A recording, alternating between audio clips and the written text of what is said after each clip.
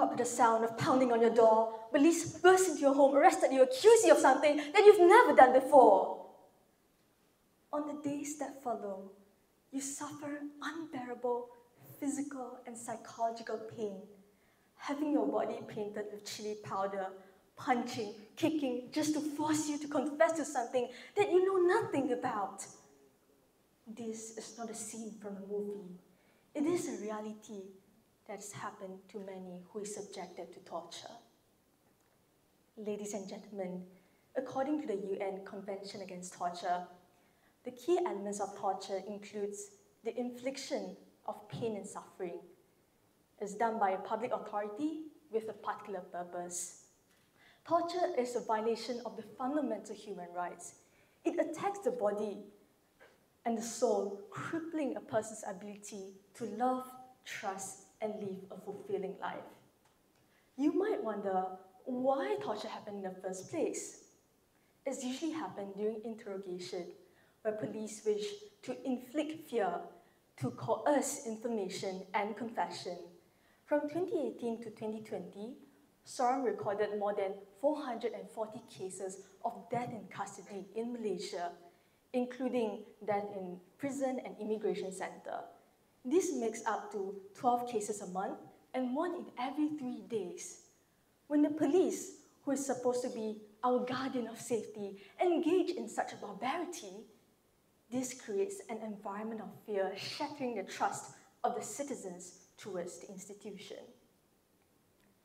Ladies and gentlemen, instead of delving into the darkness of the past, let's shed light into the future. 4 practical steps can be made. First, at the international level, ratification of the UNCAT. Second, at institutional level, the implementation of Mendes Principle. Third, the reform of the independent oversight body. And lastly, creating awareness among the public. First, on ratification. Regrettably, Malaysia has yet to ratify the UNCAT, leaving behind many countries. Ratification is important because it shows the state commitment to looking at this issue seriously and to take measures to overcome torture. However, it is easier to be said than done. In Malaysia, considering the local circumstances, some do opine that Sharia punishment, such as caning, is actually part of their religious teaching. Hence, considering the local circumstances, the path towards ratification is indeed not easy and might take some time. Then, what should we do? The answer lies in the implementation of the Mendes Principle, which essentially incorporates the key elements of the UNCAT. Mendes Principle is the result of a 4-year expert-driven drafting process. It provides comprehensive framework on the non-coercive interviewing process as well as the procedural safeguards. Traditionally, our interrogation method tend to be coercive, manipulative, and with one objective in mind, to obtain confession. And because of this creates a risk of torture because police might think that the easiest and fastest way to get the confession is by giving ill treatment.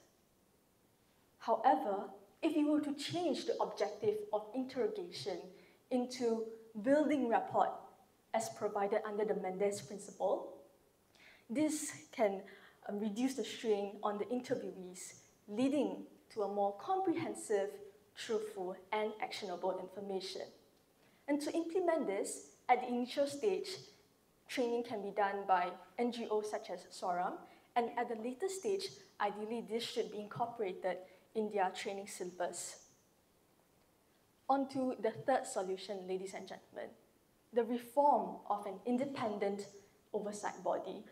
Currently, we do have IPCC, but it is deemed to be a toothless tiger because of its limited investigation power and can only make mere recommendations.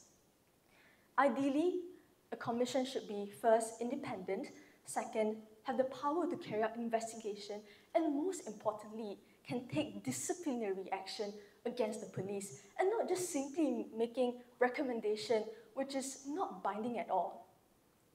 Therefore, with this helps to improve the transparency of the police and ensures that the complaint can be handled more effectively.